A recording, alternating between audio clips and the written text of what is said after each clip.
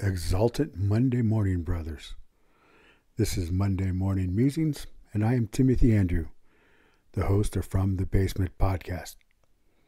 Today's topic is going to be on discernment. I will do this in two parts. The first part this week, I will go over why we need discernment and also the benefits of discernment. And next week, I will conclude with the wisdom of discernment. So let us jump into it. A.W. Tozer said, "A lack of discernment is the cause of so much of the flabby Christianity that is going about these days." The need for discernment is a topic that is both timely and timeless. In this age where information is readily available at our fingertips, the need for discernment is also the ability to discern truth from falsehood, right from wrong, and wisdom from foolishness, and is more crucial than ever. The Bible, in its timeless wisdom, has always emphasized the importance of discernment. 1 Thessalonians 5:21 and 22. But test everything, hold fast what is good, abstain from every form of evil. Paul urges the Thessalonians to examine everything carefully. It implies that not everything presented to us, whether it is a teaching, doctrine, piece of advice, or even a culture or norm, should be accepted at face value. We are called to scrutinize, question, and to weigh these things in the light of God's Word. This is not a call to skepticism or cynicism, but rather a call to wisdom and discernment. Romans 12:2. Do not be conformed to this world, but be transformed by the renewal of your mind, that by testing you may discern what is the will of God, what is good and acceptable and perfect. Paul here again shows us the need for discernment in the face of worldly pressures and warns against conforming to the patterns of this world, which often run contrary to God's will. Instead, we are to be transformed by the renewing of our minds. This transformation and renewal is a process that requires discernment. It involves discerning what is of the world and what is of God, what is secular and what is eternal, what is superficial and what is truly important. Proverbs 10:13. On the lips of him who has understanding, wisdom is found, but a rod is for the back of him who lacks sense. This verse shows us the contrast between the person who has understanding and the one who lacks judgment. The verse also tells us that wisdom is found on the lips of the one who has understanding.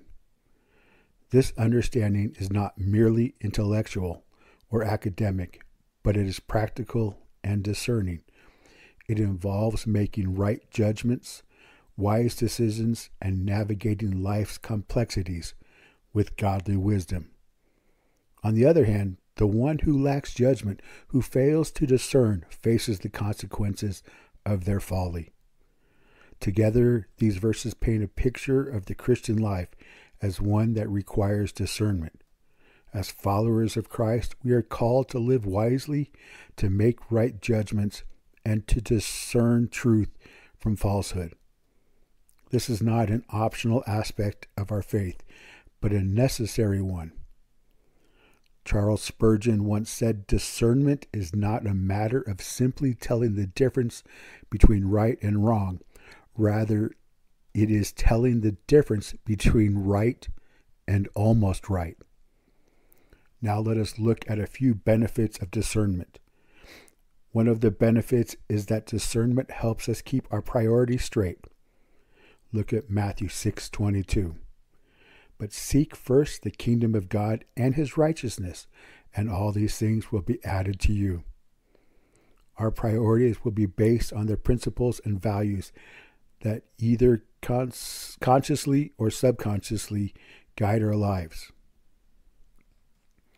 I encourage you to take some time this week and read the entire Sermon on the Mount, Matthew 5 through 7. It will provide a spiritual perspective that will realign your priorities and help you discern what's really important in life. Discernment increases our love for God. God wants us to understand how long, how wide, how deep, and how high His love really is. Ephesians 3:17 through 19. So that Christ may dwell in your hearts through faith, that you, being rooted and grounded in love, may have strength to comprehend with all the saints what is the breadth and length and height and depth, and to know the love of Christ that surpasses knowledge, that you may be filled with all the fullness of God.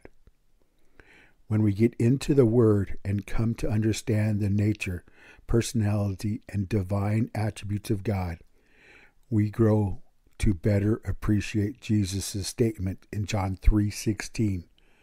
For God so loved the world that He gave His only Son, that whoever believes in Him should not perish but have eternal life. 1 John 4:8. Anyone who does not love does not know God, because God is love. John shows us here the affirmation that God is truly love. Another benefit of discernment is that it aids us in resisting temptation. The world's view is to do whatever feels good, whatever makes you happy. But look at Proverbs 14:12. There is a way that seems right to a man, but its end is the way to death. When we see sin from God's perspective, we see how ugly it is, how it hurts others, and harms us emotionally, mentally, spiritually, and even physically. Then we realize that its short-term pleasure is not worth its long-term consequences. Discernment helps us handle the trials of life. James 1:2 through 4. Count it all joy, my brothers, when you meet trials of various kinds, for you know that the testing of your faith produces steadfastness, and let steadfastness have its full effect, that you may be perfect and complete, lacking in nothing. Life's pressures and problems can actually make us stronger, develop perseverance, and ultimately produce joy. Furthermore, we know we are not alone. God cares, God hears, and God will sustain us. The last benefit of discernment that I'm going to cover is discernment. It protects us from error. John 8:32. And you will know the truth, and the truth will set you free.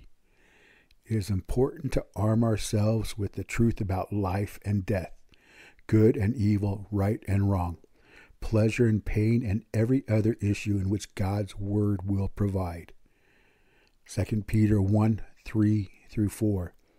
His divine power has granted to us all things that pertain to life and godliness, through the knowledge of Him who called us to His own glory and excellence, by which He has granted to us His precious and very great promises, so that through them you may become partakers of the divine nature, having escaped from the corruption that is in the world because of sinful desire.